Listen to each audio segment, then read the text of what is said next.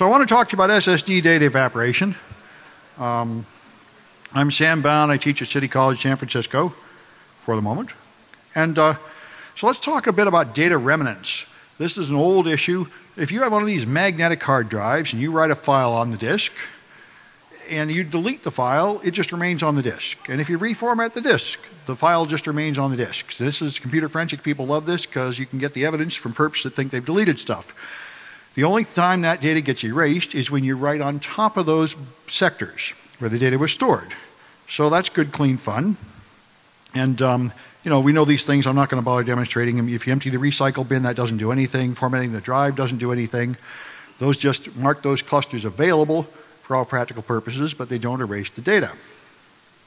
So forensics people have gotten used to a couple of luxurious things that computer forensics people do that other kinds of forensics people don't have. One of them is they can recover deleted stuff. Another thing is they can make an image of the drive and calculate an MD5 hash, and they can make another image of the drive, and it's exactly the same. And they can do that forever until the drive has a mechanical failure or something. So computer forensics has been this beautifully clean, mathematically precise branch of forensic science. And that time is pretty much over. And of course, another fun thing you can do is you can recover deleted data, which is more important, more common for most people in computer forensics. So if you have a PC and you want some files back, you can use free things like Recuva. If you have a Mac, you can use disk drill, and these will bring back your deleted files, which is great. And there's a bunch of people who make a lot of money doing this, like Drive Savers. It's a great company. We had a tour of them, and they will get your stuff back when your drive fails, which is an enormously valuable service for people. But now we're moving to SSDs, like what I'm using right now. This is a MacBook Air, and the Ultrabooks are SSDs in your iPhones and your iPads, and they're an ever-increasing part of the market. They're the blue bar here, expected the light blue bar. Something like 40% of all storage will be on SSDs pretty soon. I switched to them almost completely because they're wonderful. They're fast, but they're designed to save data efficiently without any regard for remnants. Remnants is just an artifact of the technology of magnetic hard drives. SSDs have other constraints. And one of the main constraints of them are that you cannot erase one page of an SSD. You have to erase an entire block, which, as you can see here, is many pages. And you can't erase and there's many things. You have to erase an SSD block before you can write on it, and you can only erase it so many times before you run out the SSD and break it. So what you have to do, there's firmware, proprietary processes running inside the firmware in the SSD, which erase a block of pages when they decide, in their wisdom, that that block has had enough files deleted that what remains doesn't matter very much. It'll move it somewhere else. So this means that erasure has to happen before you write. And in fact, there's a garbage collection process running in the background which erases things when the wisdom of the SSD controller says it's time to erase them. It forensically wipes them. So if you delete files on an SSD and wait, they really do vanish sometimes. And sometimes they don't. It gets complicated. And so this was called self-corrosion. Data evaporation seemed like a better name to me. So let me do something here just to get started. Now, if you do the simplest possible test of this, that would be to just put some stuff on the desktop, and that's what I've done here. So I have a folder called Spam Demo, which is empty, but I deleted the contents of this folder at 4:05, which is now about half an hour ago. And I have another folder here called Spam2, which has 4 files, each 200 megabytes. By the way, when you do this, you have to have a lot of data. Make sure you have about 1 gigabyte of data. Otherwise, you won't have enough to see any significant data evaporation because it has to be enough. Now I'm going to put it in the recycle bin and empty the trash. So that will, are you sure you want to permanently erase? We've all seen that message, and on magnetic hard drives you see that message, but it's a lie. And on SSDs it is not as much of a lie. So now let's run disk drill, which will recover deleted things off the disk. Handy for utility. The quick scan is good enough. And it'll take about a minute or two to run. And we'll see what it finds. And maybe, yeah, I'm impatient enough to go back to the slides while this happens. All right. And here, I'm just cut ahead to the chase. What happens, I did this many times sitting early in the morning at Starbucks a few months ago. The time it takes to erase the files I've deleted and really remove them is random, up to an hour on the Mac. So the quick scan is finished. Let's see what it found. It found users, my name, desktop, spam2. It found all 5 files in spam2, but the ones in the older folder there are all gone. There were 5 files. I deleted them half an hour ago. Now they're completely gone and unrecoverable. That's the essence of this talk right there. The only remaining interesting fact is how strange and random this is. So I have all 5 files there. I'll run this thing again at the end, and we'll probably see that some of them are gone by then, although probably not all of them. So those are the results, and you see a frequent result is it erases some of the files, but not all of them, and then another pass comes through later. I'm not able to detect any pattern here.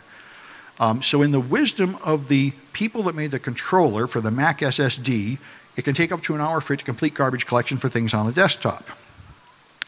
Now, you can run this command and see if your machine is supporting trim.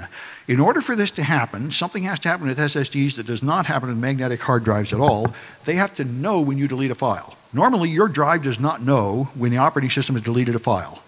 But SSDs need to know when you delete a file, and you do that through the trim command, which is only supported by the very latest versions of operating systems, and only if you have your drive running in SATA mode and AHCI. Here's the operating system versions that you have to have. And if you satisfy all those conditions and you also have the very latest partition format, then you may observe evaporation. But you can't control the timing and you can't turn it off. So here's some more examples. You run through USB and you can't run through PCI Express or RAID. But if you don't break any of those large number of rules, then you will have the phenomenon that deleted files are vanishing. So this means if you were going to testify in court, for example, evidence that you find in computer forensics, you're going to have to be able to explain what happened here because it's going to mess up your traditions. Because if you make an image of an SSD and calculate the MD5, as soon as you put the power onto the SSD, even though you have a hardware write blocker, the data on the SSD is changing. The firmware is evaporating away that data while you image it, and when you make another copy, you don't get the same MD5. So that is going to make your evidence appear wrong, and you're going to have to be able to explain this. And when I took computer forensics classes, my instructors made it very clear to me, this is true, the reason you are an expert witness is because you are allowed to have opinions, but those opinions must be based on experience, not hearsay. So you cannot quote something you read in a book or something a teacher gave you. You have to say, I tested it myself, and this is how it works. And therefore, you have to have testing tools. So I made a testing tool to try to make this easier because it's obvious to me that people are going to have to test the exact drives that they want to testify about if they want to explain this stuff, since it depends on everything. So let me show you the tool I made to check on the Mac because it's kind of fun, at least for a demo. I wrote a little command line tool called evap.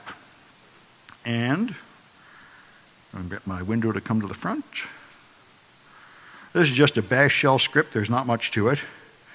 Let me put in a password. All right. So it has a few options here. Now, in order to run this tool, now what I did before was a demonstration putting a folder on my desktop. But for this tool, I create a partition just for this purpose. So I have a 500 gigabyte Apple SSD here. And if you look at the partitions, here's the big one. And here's the little one. I have a 1 gigabyte partition I created just for testing. And you have to do that if you want to do this one because I'm following a 2010 paper that started this, and I found something that caught my attention. So if I format that partition as a journaling HFS plus, the very latest Mac format with E, that will format that partition, and then I can write test files on that partition with W. And when I scan it, I'm going to scan the entire partition and print 80 individual bytes evenly across it. So you get a sort of overview of what's on there. And what I did was write a bunch of files full of ASCII characters so they go in the alphabetical order so you can see what's on there. There's a bunch of files on there filling it up in this pattern. Now if I delete those files with D and then scan it again, you see what happens. They're all gone. Now, if I write them on there again, and scan them, and delete them, and then scan them, and they're all gone again, which There's a fly in the ointment here. I'm frequently able to show you that there's some of that left. It didn't really get them all. And it's kind of a random process. Sometimes I can see some of those letters left, and sometimes I can't. But anyway, what's even more fun is to put it in a different format. If you make it in an older Macintosh format, the non-journaling file system, with F, and then write that data, and then scan it. The data's on there. If you delete that data, and then scan it, it's all still there, and it will stay there forever, just like a magnetic hard drive. So this process is not complete, and it's very hard to predict. And by the way, if you're a crook and you want to not get caught, you can't trust this evaporation to thoroughly remove all the data either, because some of the data you put in there will not fill enough of those blocks, and it'll decide to leave them wait till later. So it does not erase 100% of the data. And I have another format, some more commands in here that take a little longer to run, where you fill the entire thing with X's and then erase it, and then measure how many X's are left. And you'll find a significant number of them left. So it's an important thing to realize. And that's the main point here. All right. Now, I had another demo, which is not going to work. My SSD has failed. But I want to point out there are two cases here. On the Mac's desktop, it takes up to an hour for the things to evaporate. On the separate partition, it takes less than 1 second. I can't measure the time at all. They're instantly gone. If you buy a Corsair SSD and put it on a PC, it takes 15 seconds, which makes an entertaining demo. You can put it in a hex viewer and watch them, and after 15 seconds, they just vanish. So I can't give you that demo because my SSD just failed. And I think that's all I have to tell you. Are there any questions? Yeah.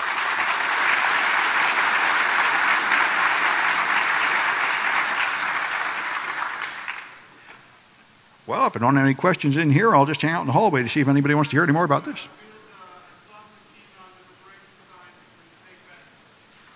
What's that?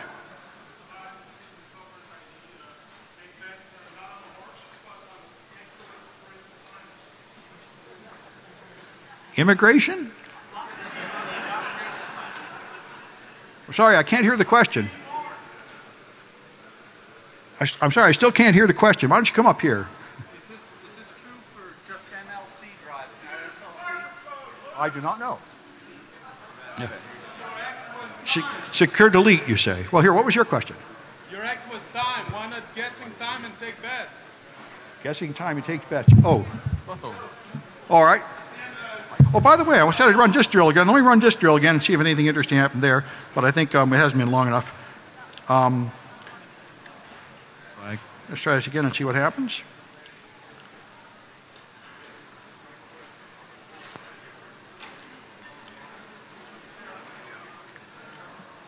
Anyway, and you had something? A secure erase is just writing on top of the data, right? Yeah. No, it doesn't. A secure erase will not erase an SSD because SSDs have extra bytes. If you buy a 100 gig SSD, you really get 110 or 115, and the sectors are invisibly mapped by the controller. So when you erase them, you don't get the whole thing. And there is no tool, Derek's boot and nuke, there's no tool that will erase the entire contents. You can't access all the sectors.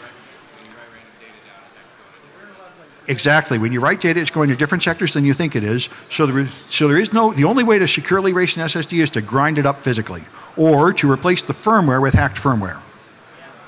Let me just see what came here. What about using a TrueCrypt image with...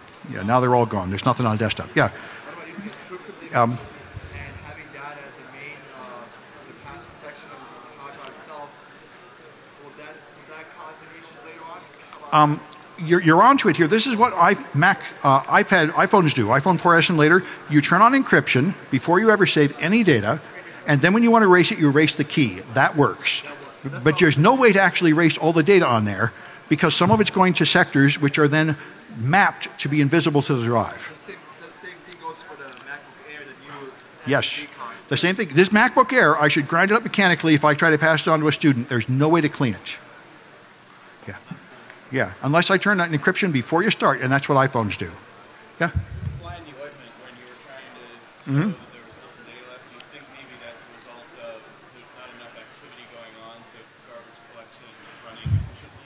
Have you tried loading the drive down? It's a good question. Well, why did I not see the leftover letters? Sometimes I do and sometimes I don't, and I'm always working the same on a completely empty partition that's completely reformatted. The results are not always the same, and I do not know what causes it. That's the main thing I discovered is you really have to try it under your conditions to know what's going to happen.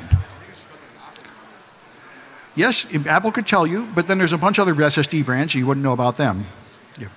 My other question was, have you done any research in terms of whether or not the system is handing off like power commands so that it's not running a garbage collection during certain moments to save battery life on certain devices? Is that tied in at all? I don't know the answer. He's asking if you would turn off garbage collection to save power. I do not know if the computer can do that. It sounds like a good idea to me. But I haven't heard any, I haven't read anything about being able to do that. It sounds like a good idea. Here, maybe we ought to gather in the hallway. Let me get out of the way to the next person here. All right.